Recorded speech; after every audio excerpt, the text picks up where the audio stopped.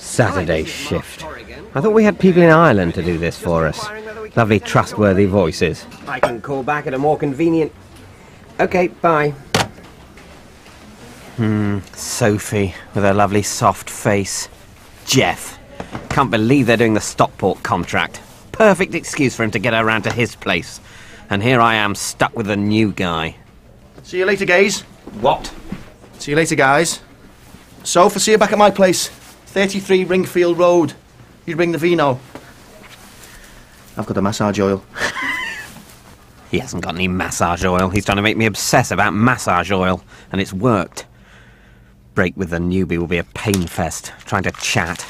Maybe I'll say I'm very upset and go and sit on the loo and just never explain. Huh? Oh, God, he's taunting me. I should have made him a cup of tea when I had one. Hurrah! It was a joke! A hilarious joke! OK, great. You sure you don't need a loan? Maybe for some therapy to help you speak properly. OK, bye. He'd already hung up. Oh, right. Well, I don't know about you, but I'm so bored I could hit a fucking stapler. This is crazy. I should be working. But I'm not. I see you! I'm Barnes Wallace! You're the Raw!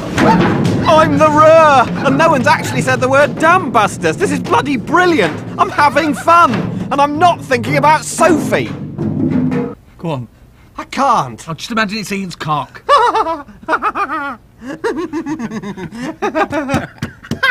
I've got a friend. I've made a friend.